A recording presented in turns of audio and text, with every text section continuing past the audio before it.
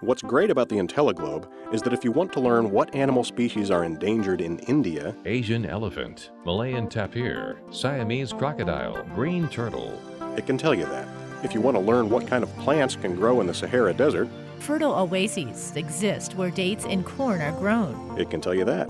And if you want to learn what animals once roamed wild across the United States, The vast grasslands of North America once supported massive herds of bison. it can even tell you that too.